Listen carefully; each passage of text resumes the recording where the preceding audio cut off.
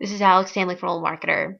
I think that Snapchat certainly is going to be one of the social media channels to beat in 2015.